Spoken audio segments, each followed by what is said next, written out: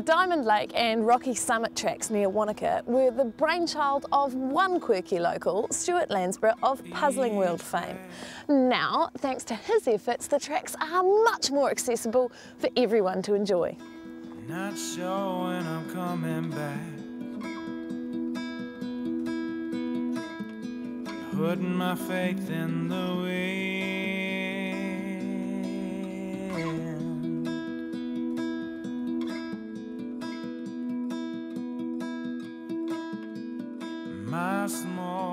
My business was 7 days a week, sometimes 10, 12, 14 hours a day, and I had to get away.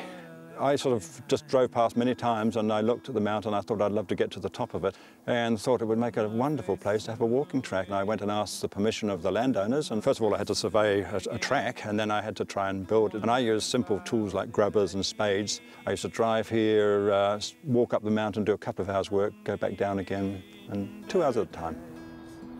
Leaving paradise, leaving paradise. I started it 14 years ago. When I started, it was a wonderful thing for me for exercise and just enjoyment. It got bigger and bigger and bigger, the job. So when Department of Conservation decided they were going to take over this area, I was absolutely thrilled. Did you know that the distinctive round and worn features of the Diamond Lake area were carved out in the last ice age?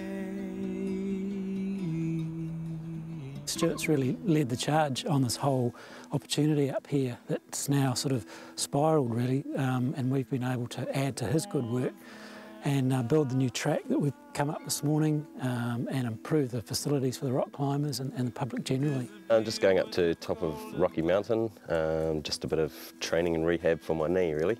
So do you come up here quite a bit? Yeah, a couple of times a week. And what's your favourite part of this track? Probably the west track, going up through the bluffs, I have to say. All the icicles and that hanging off there is pretty nice.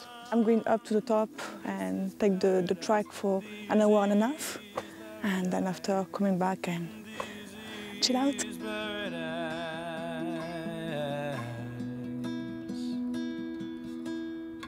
Walk a little further, keep coming, move. I suppose every time I came up here I'd carry 2 or 3 planks or posts, and so over a period of time I built up a pile of stuff to build them for a long time, months. Months. You're very dedicated. I was dedicated in those days, yeah, I wouldn't do it now. Behind me here is Diamond Lake, and back in the 50s it was the ice skating hub of Wanaka, and in around 1958 they had the national ice skating champs right here. You see that zigzag track over there? I wanted some help, so I actually left a grubber and a spade there, and I put a sign up there saying if you'd like to donate just 1 minute of your time and help to improve this track, I'd appreciate it. Consequently, after about 2 or 3 months, we managed to get the whole of that zigzag done by walkers. This track was the creative vision of one quirky local, and there have been plenty of blood, sweat and tears that have gone into it. I wonder what he'll come up with next.